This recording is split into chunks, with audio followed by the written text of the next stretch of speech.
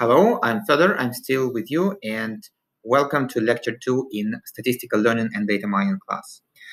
So here is the plan for today.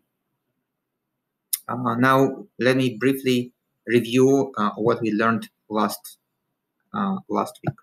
So in Lecture 1, we learned about machine learning, like different types of machine learning, and a very, very important thing, training and test sets. We have also learned about linear regression. Well, not learned new material, but did a little bit of revision of linear regression and mean squared error, which is the loss function for linear regression.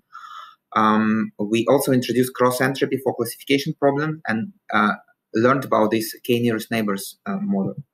So today, I hope that you will be excited to see how linear regression can be repurposed for classification. And this version of, I mean, it's called logistic regression, but it is actually classification. And we will see where this cross entropy loss function comes from.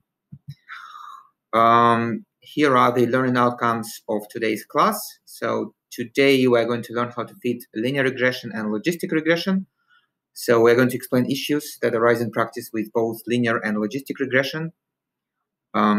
And we will see how gradient descent works. So this is the method to train logistic regression. And we will derive the gradient for basically for both for linear and for nonlinear regression, but we are going to do it in some part of it is going to be covered in the lecture, some part of it is going to be covered in the tutorial.